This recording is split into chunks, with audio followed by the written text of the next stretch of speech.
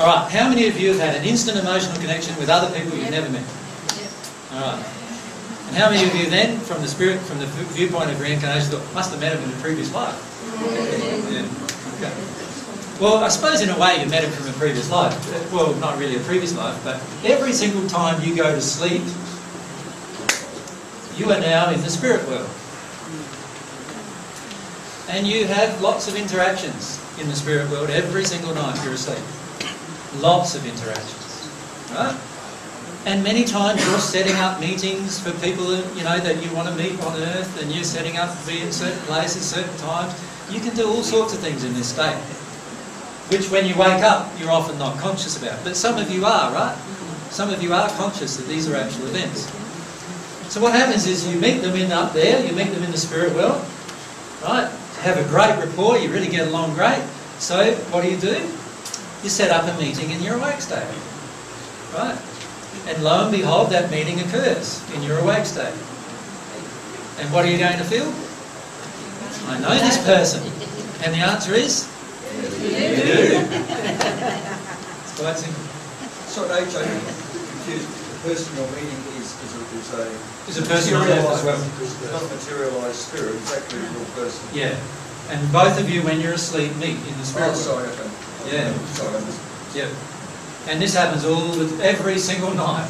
Are they random meetings? Sorry? Are they random meetings? Some are random meetings, just like they would be here on earth. Others are planned meetings where you meet them through a friend, and things like that. That all happens just like it would here. Yeah. And it's great, actually, because it lets you set up things. Many of you I've already met. I met in the sleep state before I met you here. You know that, many of you. What if you're just reading your future? Sorry? You know you're meeting. Yes, by the way, when you're up in this state, oftentimes you are predicting things in the future. You can feel things in the future. And so you know you're going to be in a certain place at a certain time, and then you have this deja vu experience when you're there. Take notice of them, because they mean something to you. Right? Just take notice of them. This is something's going on. Something's telling me, something's reassuring me that I'm on the right path here, I'm doing what I planned to do when I was in the sleep state. AJ, how come we can't remember, or a lot of us can't remember? Mostly because of fear. If you could remember... I've got a pad beside my bed with a pen, ready to write it all down. Yeah, don't do that. Deal with your fear. Deal with your fear about the spirit world, your fear about knowledge. Many of you are afraid of the things you've seen in the spirit world. Many of you have seen grotesque faces in the spirit world, for example, which are the faces of spirits who are in dark conditions. And many of you in your awake state are afraid of that. So let yourself deal with those fears. I don't feel I'm in fear. I know you don't feel it, but your law of attraction is proving to you there's an issue. So go with it.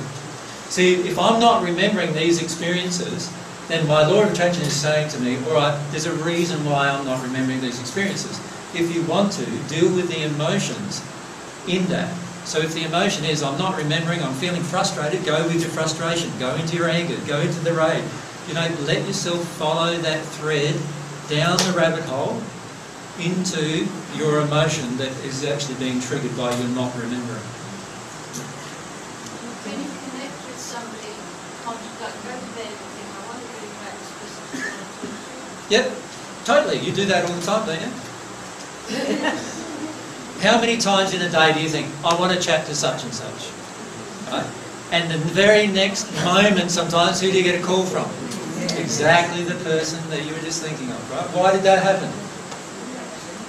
Because there's this soul thing going on, right? Can spirit take your dream away?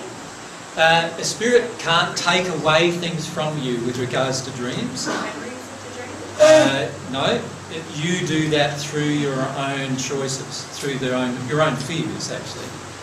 Dreams, remember I've talked about dreams, two states of dream is, it's either a real event in the spirit world or it's a law of attraction dream helping you address an emotion. It's one of those two things.